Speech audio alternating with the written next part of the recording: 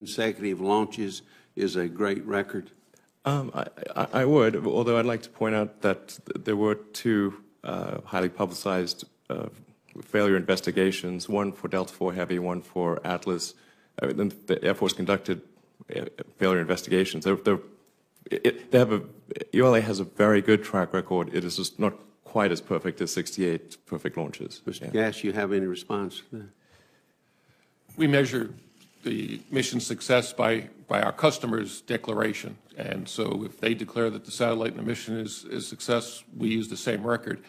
And why it's that important, because our profit is tied to a mission success. If we don't deliver it, it's not only we forfeit our profit, but potentially get a penalty.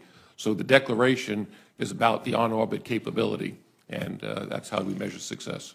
Mr. Musk, in October 2012, I believe this is right, a secondary payload aboard a SpaceX Falcon 9 rocket was sent into the wrong orbit because one of the 9 Merlin engines powering the rocket failed. What recourse did the owner of the secondary payload have in that situation to recover damages? In other words, what's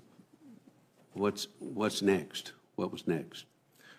Right. Well, by ULA's definition of success, that mission was perfect. No, what was next? Right. Well, by ULA's definition of success, that mission was perfect.